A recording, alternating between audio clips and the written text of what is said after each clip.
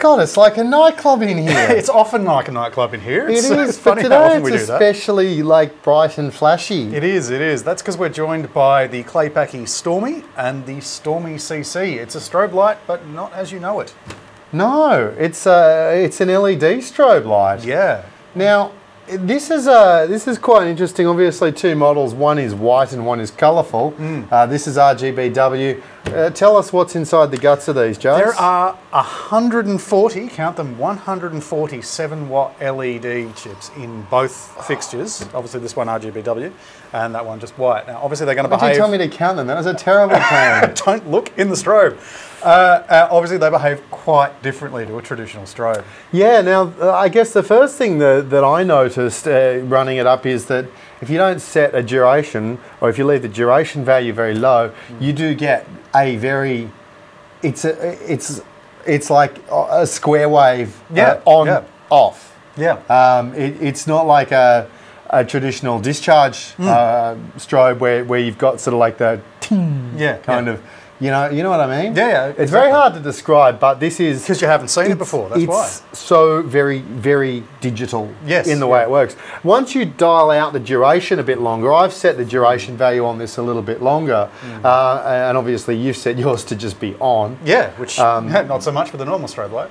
Well, no. Not in blue. No, not in blue. And blue is not the only colour, obviously. You've got a choice there. Look, once you start setting the duration out, it starts to feel more like a strobe light as we're used to it.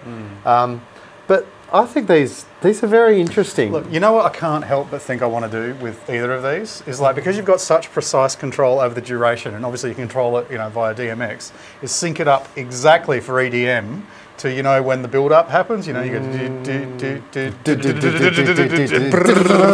it can do that, and it's going to do it so precisely. And now I think several lighting designers just had an epiphany, funky ideas, which is exactly what this thing was built for. Yeah. Look, other points, I guess, safety wire attachment point. The menu system's pretty simple to navigate. Like you figured it out. Yeah, I managed it. And I'm a sound guy.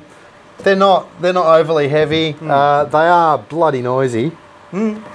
Oh, look, on the kind of gig where you're using a strobe, it's not going to matter. No one's going to care. But it's too much fun. Yeah, they do have. And look, you know what? I think for my... Stop looking in it. I think I'd actually rather know that the cooling fans are running permanently and they're going to do a good job of maintaining the fixture life. The projected lifespan on the LEDs is something ridiculously huge. There is, I think, from memory, a silent mode that I found on the menu as well.